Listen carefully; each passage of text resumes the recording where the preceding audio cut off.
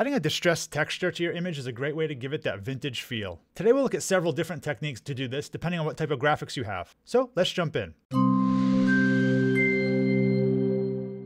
What's up guys, it's Trent, and today we're going to look at how to add textures to your designs in Affinity Designer. Now texture can mean several different things depending on what you're trying to do. Today I'm talking about how to actually use a texture to subtract something out of your image and to make part of it look more transparent, like give it scratches or cracks or little tears, which kind of gives it a more vintage look. This is a pretty common style for things like print-on-demand t-shirts, so we'll look at it from that perspective. If you have other ways you want to see textures used, feel free to leave a comment below and I'll add it to my list. But going into today's video, there's basically three things I want to show you: vector textures, transparent PNG textures, and solid JPEG bitmap textures.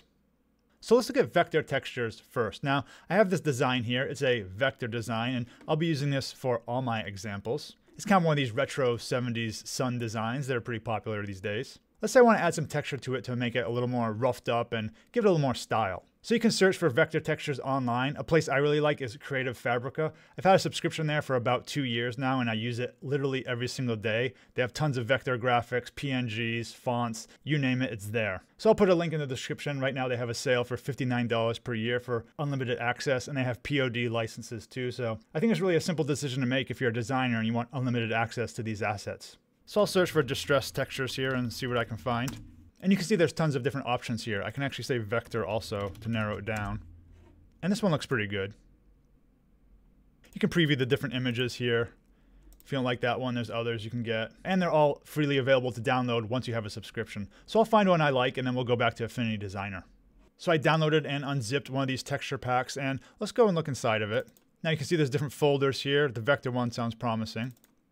So you can see there's AI and EPS files, and this is pretty common when you download things from the web. They may be in Adobe Illustrator or this type of PostScript file. Now thankfully Affinity Designer is pretty good at reading both of them. Let's go into the EPS folder, and I'll click this first one. Let's open it with Affinity Designer. And it's loaded here, so I can zoom in and I can see the different texture files. Let's open the Adobe Illustrator one also just to see what it looks like. It should look the same. And you can see it looks pretty similar. The Adobe Illustrator one is separated on different artboards, whereas the EPS one is just all on one artboard here. Here's another one of the files I opened, and I think I like this first one over here. This one seems like it's a pretty good match for what I'm going for, so I'm just going to select all of it. You can see I can move it around. I'm just going to do Control-C, and I'm just going to paste it into my design over here. Now you can see it came in as two groups. It didn't really matter. I'll just group the whole thing together, and I'll call this the texture.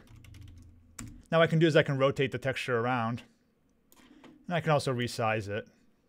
Now if I zoom into the texture and if I really double click into it, you can see the individual pieces are shapes and curves here. Now this doesn't really matter for our purposes, but it's just kind of interesting to note. Now this texture is behaving pretty well on my computer, but sometimes you get textures with thousands and thousands of tiny little pieces in them, and they can certainly slow down your computer a bit. But this one, so far it's behaving well. It seems relatively simple. So what I'll do now is I'll position my texture roughly where I want it. It doesn't have to be exact because we have the ability to change it later, but I'll get it somewhere in the area. And now what I'll do to make it actually take the effect is I'll change the blend mode of this texture. So I have it selected, and what I'll do is I'll click this button here, and I'll go all the way to the bottom, and I'll say erase. Now if I zoom in, you can see the texture has actually erased itself out of my design below it. And I can still move the texture around if I want to reposition it. I think there's pretty good for now, so we'll just leave it there. Now to give you a better idea of what's happening, I'm going to change the background of this composition to transparent. So what I'll do is I'll do Document Setup. On the Color tab, I'll check Transparent Background. If I click OK now. So now if I zoom in, you can see that it did actually make my design transparent. And once again, I can still move it around. Now let's look at one other scenario. Let's say I wanted to have this distressed texture, but I wanted to have a black background. So I'll put a black background behind it. And I'll put it down below here. Now you can see my texture is erasing the background also. That's because when the texture is on top here, the erase blend mode is just erasing everything straight through your image. So if I zoom in, I'm getting transparency here too. What if I just wanted to make my design be distressed, but I still wanted to have the background be pure black? What you can do is you can group your design and texture together. So I'll select my design here. I'll select the texture, and I'll just hit Control-G. And now you can see what happens is the texture is just affecting my design.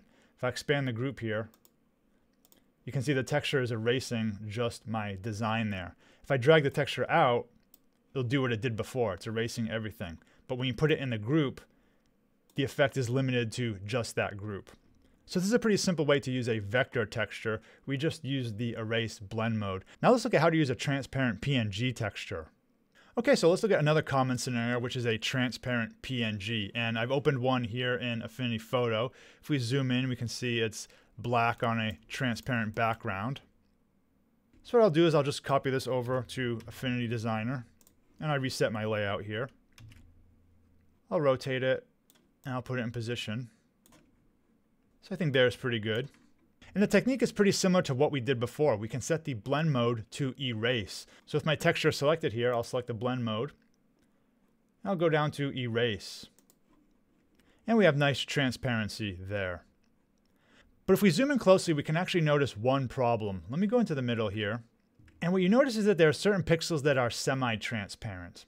So you can see these light orange areas here, they have semi-transparency. They're not fully solid and they're not fully transparent. And this can be a problem if you're doing something with print on demand.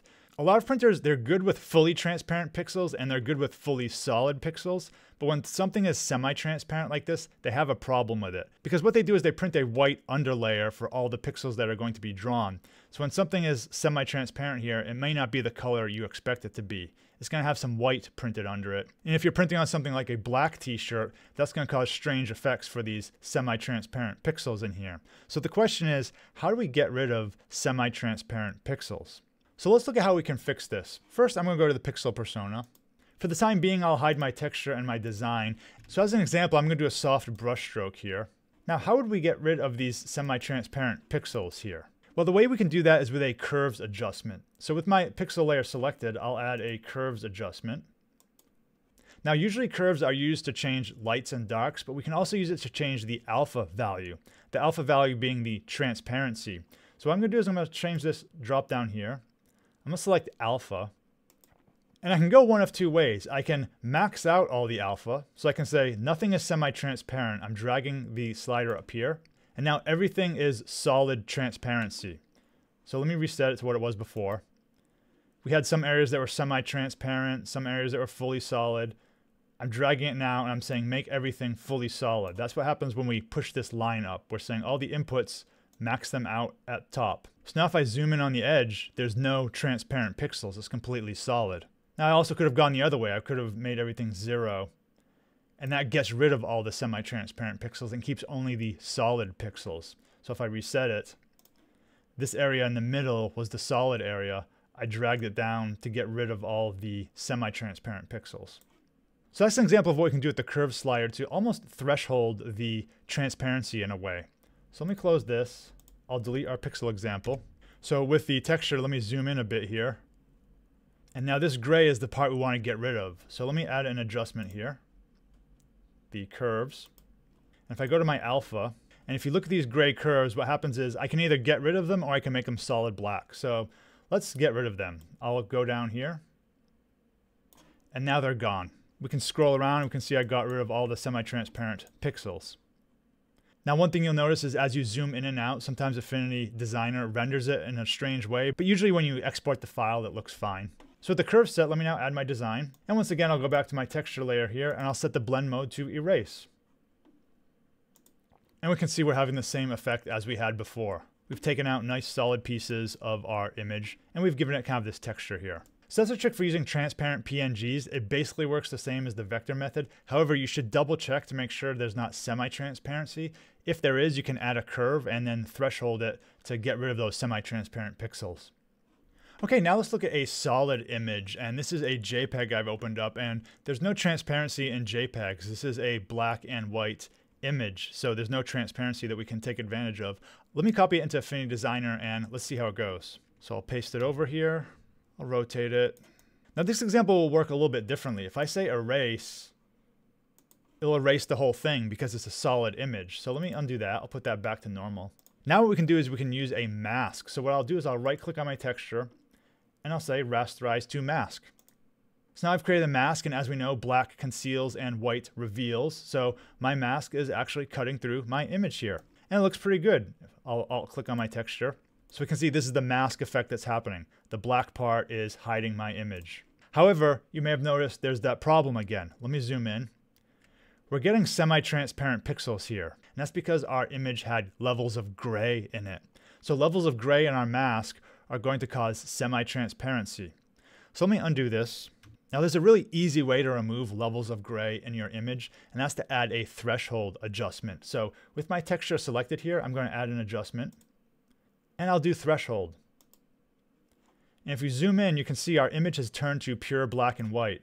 So let me toggle the threshold off. So if I turn it off, you can see there's these little parts of gray. If I turn the threshold back on, you can see it's cutting off between pure black and pure white. And with my adjustment here, I can determine where I want that cutoff to be. So you can adjust this to wherever you think makes your texture look best. I'll just leave it in the middle somewhere. I'll close it. And now with this applied, there's no levels of gray. We can go and we can look around our image. And now what I can do is I can right click on it and I can say rasterize to mask. And now if I zoom in, everything is fully solid or fully transparent. So let me look here. It looks pretty good. And I can still move the texture around if I want. Now, like before, if you wanted to have a black background, if you didn't want your texture to cut through your background, you would just group your texture and your design together. And that will limit the effect of the mask to just what's in this group. I have some videos on masks in Affinity Photo and Affinity Designer, so be sure to check them out if you're not quite sure how they work. I want to show you another example of a solid texture here. This one is basically white on black. So let me show you the other one. So the other one was black on white. This one is essentially white on black. And you might get textures in either format. So how do you deal with this? Well, let's bring it over to Affinity Designer. I'll copy it over. I'll paste it here and I'll rotate it. Now, if we want to invert an image, it's really easy in Affinity Designer. We just add an invert adjustment layer. So with my texture selected, I'll select the adjustment here. I'll select invert. And now it looks just like our black and white. So we can start to treat it like we did the previous example. Remember, we still have levels of gray in here, it looks like. So what I'll do is I'll add a threshold. And that looks pretty good. And once again, I'll right click on my texture and I'll rasterize to a mask. Zooming in, everything looks good. And this is the same as we had in the previous example. So what you want to remember here is if you have something where the blacks and whites are reversed from what you expect. So sometimes you expect this, but sometimes you get this. Just remember to use an invert adjustment layer. If you want textures and assets, I put a link down to Creative Fabrica in the description below. If you have any questions about the textures or there's any examples you want to see, feel free to leave a comment down below. As always, thanks for watching and see you in the next video.